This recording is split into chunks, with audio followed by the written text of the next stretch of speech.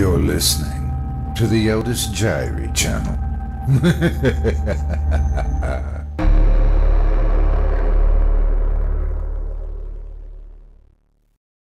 Chapter 20. Alice's Decline. It was unbelievable, the wonderful sight of his home through the trees as they approached the driveway, a view which on many occasions he had thought he would never see again. The cab pulled up outside the front steps. Mark had phoned home to say they would be arriving that evening, but the traffic had been a lot worse than expected. It was a glorious evening, with the sun flickering through the tall trees, but there was no response at the front door. Around the back, he unlatched the big iron-hinged garden gate to see his Uncle David and Rosemary fast asleep on the garden chairs under the horse chestnut tree. He walked over to them. "Hello? Guess who?" he said in a disturbingly loud voice. David opened his eyes, blinked, and shook Rosemary by the arm as he spoke. "Bless my soul, Mark! How are you?" he said. "Expected you back hours ago. Must have dozed off." Rosemary was on her feet amidst squeals of delight to see her favorite nephew home again. Jane appeared, framed in the picturesque gateway. David yelled out, "Smile!" as he took her picture with his Polaroid. Rosemary rushed up and gave them both an enormous hug and a kiss. She was so pleased to see them. "Thank goodness you arrived safely last night. We were getting rather worried when the time had got on a bit," she said, looking them both up and down, as if they'd been missing for years. "You both look well," remarked David. "Especially Jane," he added. Now, Rosemary scolded. They all laughed and sat down on the patio steps. Mark instinctively looked up towards his mother's bedroom window overlooking the garden just as dusk fell. "How's dear Alice?" he asked. Sounded concerned, feeling something wasn't quite right, but not knowing what. "She's having a late afternoon nap," said Rosemary. "She nodded off during the afternoon, so I suggested she ought to have a little rest in bed. She should be woken soon if she's not already awake." "I'll go up to her room now," said Mark in an urgent tone to his voice. David exchanged glances with Rosemary as Mark pushed open the French windows and made his way to the stairs via the drawing room. His mother's door was slightly ajar, just as she always preferred it, just in case she needed to call out for something. Nearing the room, he couldn't help noticing a rather unpleasant stale smell. It came from Alice's bed, which appeared to be blotchy and stained. At first, he thought it must be caused by the patio light through the gap in the half-closed curtains, falling onto the bed, forming a pattern. But it wasn't. Mark was horrified to realize that his mother's bed had not been changed for quite some time. Mark took hold of her arm to gently shake her awake. She was breathing, but nevertheless didn't respond to his movement. Her face was partly hidden by her filthy pillow. By this time, Mark was seething with anger that his mother had been left in such an unbelievable state. Then, without any warning, Alice flicked her head so that she was face up. What he saw made his blood run cold. It was like some scene from a horror movie. Alice's face had changed beyond all recognition. The skin on her face had sunken to the bones, with her eyes also sunken into their sockets. Her lips were dry and cracked, and one corner of her mouth was bleeding with thick blood congealed on the collar of her nightgown. He fought back the nausea and realized that she hadn't been up there for just a few hours' nap. She had lain on that bed for days, perhaps weeks. He stared, terrified, as she lifted her head and made indescribable animal noises, at first in a high-pitched tone, and then ending with a hideous, deep, guttural groan. What had happened? How did he feel something was wrong when he was in the garden looking up at her window? He couldn't stop himself retching and rushed over to the window, thrusting it open for fresh air with Alice repeating her monstrous sounds. He looked down to the patio, but no one was sitting there. His eyes moved down to the garden. No one. Mark looked further to the summer house, appearing ghostly illuminated by the distant patio light. There they were, David, Rosemary, and Jane. Jane was holding her head in her hands as she looked up to see Mark at the window. "What's happened to her?" he shouted. "Come up here at once," he ordered. "Rosemary! You!" He moved away from the window and back towards the bed. After a while, David, not Rosemary, stood in the doorway. He found it hard to speak, resting his head on the doorframe. "What is wrong with her, David? God in heaven, answer me, man." She is completely insane," David said slowly and clearly, for he didn't wish to repeat it. "She barely eats or drinks anything we bring her. God knows we've tried. She can't last much longer." He choked at the stench. "What do you mean, much longer? How long has she been up here like this?" Mark demanded. "Nearly 2 weeks," David admitted it. "I cannot believe you. Why?" "We thought she might get better, snap out of it or something. We're as shocked as you are," David tried to explain. "Oh, no, you're not. This is terrible. Why didn't you contact me in the States?" "Because it would have served no purpose. Alice would still be in this condition, whether you knew it or not. We discussed what we should do right after we called the doctor, and we decided it would be better for you not to know, not until your important mission was over. It would have severely held you up. You wouldn't have been able to carry on. As it is, your plan succeeded, Jane tells us. We told her all about it while you were discovering for yourself. There was nothing you could have done here." David had dreaded this moment, but Mark was calmer now and standing at the window again. There followed a long silence as both men tried to come to terms with the reality of the situation. Alice was now lying half out of her bed, sniveling and groaning in a deep voice, much deeper than a man's normal voice. "When did it start, David?" "About 2 weeks after you left for the States. At first, she wouldn't leave her room, and then later, she wouldn't allow anyone in the room at all. She would spit and claw. Both of us have lumps of skin pulled away. They seem to be healing now. She became uncontrollable, and her voice changed dramatically," continued David. "The doctor came over on several occasions. There was nothing he could do. Only sent her to some mental hospital. Would you have wanted that, Mark?" No, of course not. I understand your dilemma now, but it was a terrible shock. Terrible. I simply don't know what to do." He looked up at David's face. "I'm sorry. I'm glad you realized the problem.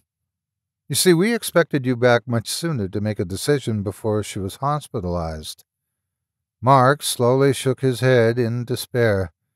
David continued to say how, one morning, Alice was nowhere to be found in the house. She was eventually discovered in the summer house, unconscious, and he and Rosemary had carried her to her room, where she then remained. It wasn't until late that night that Mark and Jane unpacked their cases. Mark just stood around in the bedroom and hallway. He just couldn't come to terms with his mother's awful state. On 3 other occasions that night, he went to Alice's bedside, hardly able to keep himself from gagging at the stench which assailed his nostrils. He tried to change her bedding and get her to talk to him, at least so that he knew she recognized him. All he got on waking her was a stream of spitting abuse. On the last occasion, he knew it was futile, and she was far too gone. The whole homecoming was turned into a nightmare by Alice's condition. All 4 of them walked the house almost in total silence. There really was nothing to talk about. David stayed the night as he had done since it became obvious that Rosemary wouldn't be able to cope with Alice on her own. Mark spoke to their family GP, Dr. Jessup, late in the evening, who told him about as much as David had revealed. His advice was that she should be taken into care immediately, as she was in serious danger if she couldn't keep her food or drink down. This he had told David the day before. There was nothing else anyone in the household could do, and so the next day arrangements were made for Alice to be taken to a psychiatric geriatric ward to the south of the city. No verbal contact was possible, as Alice was driven away in an ambulance with Mark beside her, leaving her beloved house and garden, never to return to the summer house. She died 3 days later. When the shock of it all had subsided, the four of them attended to Alice's bedroom. The cleaning up procedure was an arduous task, with much of the bedding, carpet, and rugs in such a bad state they had to be burnt. A massive writing desk and bookcase remained as the last task to be undertaken in the bedroom. Hours of sorting through old papers, envelopes, letters, and all manner of correspondence, with the difficult decisions as to what to keep and what to dispose of. All the photographs were kept, as well as dozens of personal letters to Alice. These letters were to prove the key to her decline into insanity. The personal letters, as they were in fact labeled, had all been resealed after being opened and presumably read. Wide strips of cracked brown gummed paper bordered the edges of the envelopes, with other pieces gummed over the front and back in a crisscross pattern. The decision had to be made as to whether they were to be kept unopened or simply destroyed, or opened and read, even after her death. They were still her property, to be respected. But one very important reason was evidently in favor of them being opened and read by the family. Something had caused Alice's health to decline, and a clue may become evident in the contents of these letters. Some of the letters were replies to those she had written to her many friends and relatives. These were not taped up. It was the letters secured with tape which held the answer. It transpired that Alice had been conducting an affair with the husband of one of her best friends well over 30 years ago. The obsessive manner in which the envelopes were resealed suggested that no one else should read them, yet she was obviously compelled to keep them rather than destroy them. The letters revealed the sadness of the affair. Their secret had to be kept. It couldn't be allowed to become common knowledge, especially in the high society lifestyle in which they were involved. Alice had known the gentleman before she married, but although she loved her husband dearly, she was a terrible flirt, especially at the many functions she either attended or gave at the big Hampstead house. Mark's Uncle David knew all about it, but had sworn to Alice never to reveal his sister's affair. He had no intention of doing so anyway. He knew of their secret meetings in the summer house, a splendid place. In its wild state today, it certainly had its own special charm and magnetism, despite its hastening dereliction. The letters slowly built up into a love story worthy of any classic book or epic film. They had both suffered the most terrible guilt and mental stress, only living for the next time they could be alone in the relative seclusion of the summer house. It was later revealed in a recently hidden letter at the back of the desk that the now old gentleman had died whilst Mark was away in the States with Jane. The discovery of his death had an utterly profound effect on Alice, and her already deteriorating health went into a hopeless decline. The final turning point came when she took it upon herself to reach the summer house, just as if she needed to recall those magical moments from all those long years ago. If she did recall them, or had failed to, either outcome propelled her to insanity and death. David filled in most of the details the letters failed to divulge, as Alice had confided in David with the problems which faced her. She had total trust in him, and it was only now, after her death, that David felt the others should know about the reason for her condition and inevitable death. He had only been shown a few of the love letters by Alice in confidence, and knew nothing of the taping up until now, but Alice had shown him the letter containing the newspaper cutting of her lover's obituary. Many, but by no means all, of Alice's friends attended the cremation, along with most of the remaining family. The family solicitor contacted Mark about the creation and told him that his mother had prepared a will when she was quite sane and had left everything to him. This came as no surprise, because John had not returned from Australia for his father's funeral, nor, as it turned out, for his mother's cremation. He was wealthy and successful, and had obviously cut himself off from the family. Mark was always Alice's favorite, even though he loathed their lifestyle, but had never spoken or acted in any obvious way against it.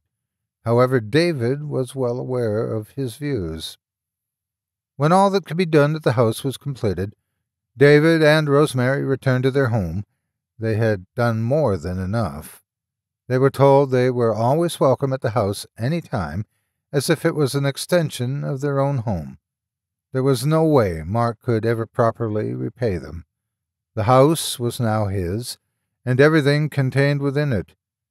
It was difficult for him to comprehend all that had taken place during the past few months, not only all that was involved in the summer house project, but also the sudden changes he and Jane were subjected to.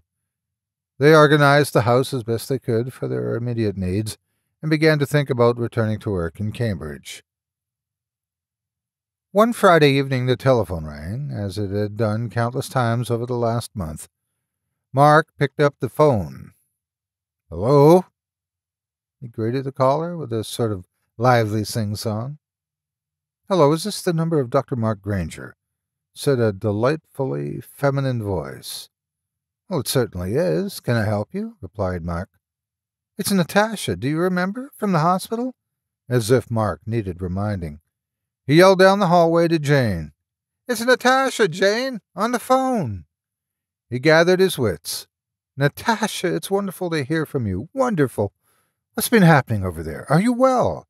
he managed to blurt out in his excitement. "Yes, I'm fine. Everyone has been so wonderful I can hardly believe it," she continued. "Well, that's great to hear, Natasha. You offered me accommodation in your home until I can find a place of my own. I don't wish to be a burden, but is the offer still on?" "Oh, you couldn't be a burden if you tried. Can you really come over?" By now Jane was sharing the telephone earpiece with Mark. "I must be brief. I cannot afford to speak for too long. I can come over to England to work. Isn't that marvelous, Mark?" "Terrific! That's really great news. Go on," prompted Mark, knowing it would be a very expensive telephone call. "I will tell you all about it if I can come over. What do you think? And, Jane, will it really be possible for me to do this?" Her excitement was bordering on a plea for sanctuary. "Natasha, don't spend any more of your money on this call. Just let us know if you need a definite job to come to when you arrive, and we'll soon fix that up for you. It won't be a problem. Otherwise, we'll need to know when you're arriving, and we'll pick you up at the airport, okay? Are you sure you're all right for money? If not, let us know. I've just been left an enormous house and garden, together with a substantial sum of money, so if you're in financial difficulties, I'll be furious if I find out, okay?" "Thank you, Mark. You are such kind people. Goodbye, and love to Jane. I'll speak to you soon." "Bye. Looking forward to seeing you." Mark put the phone back on the rest and looked at Jane. "Isn't that fantastic news? Did you manage to catch any of that?" "Oh, it's terrific news. It's all worked out perfectly for her. We're sure to get Natasha a job at the hospital, but that would mean commuting from London every day, and there's a flat we're still paying for. What should we do about that?" "We could always buy a place in Cambridge until Natasha finds a place of her own. I don't mean a large house instead of this one. I could never give this up. It's too special." Mark glanced into the garden as he said it, his eyes settling on the venerable, enigmatic summer house.